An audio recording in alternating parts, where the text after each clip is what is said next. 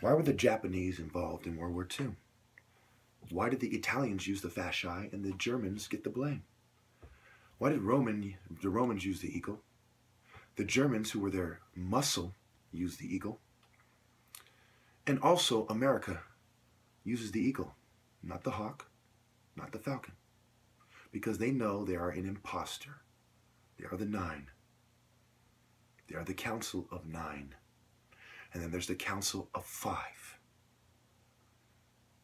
If you get my drift. Of course, there's sixes and all this, 666 tattoos on Satanists. These are different numbers that symbolize different satanic ideas. They are anti-numbers in the Bible, anti-sacred numerology. They are Greco-Roman perspectives that competed with natural, original, God-inspired Afro-Asiatic perspectives in Egypt. Let's look at this, shall we? The Bible talks about warriors all the time. Do you think God would have made the argument in the Bible that Goliath was actually chosen and not David? Or the Egyptian and not Benaniah? Or the Amorites, the Hittites, or anyone else and not the Jews? No, how they proved specifically was their bloodline and through natural warfare. Natural. Not technology, not sorcery, not alchemy. Natural warfare. So when they cannot beat me by using some kind of natural spiritual energy, I am a more powerful spiritual being. Okay, this is pervasive in African culture.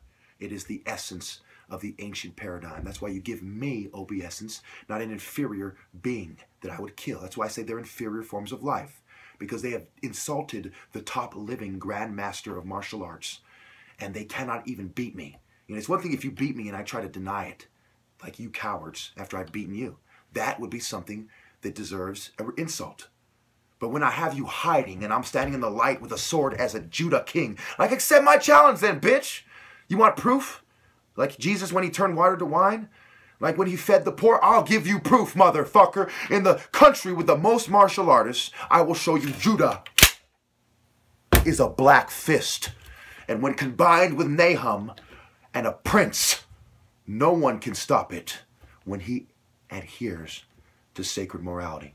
So you look at your little feeble preachers and your feeble martial artists and you ask them, when we're dead and there's no Babylon system giving them a network of technology and secret societies, who has more powerful, potent, natural spiritual energy and who's going to kill the other one in the spiritual realm? Thank you.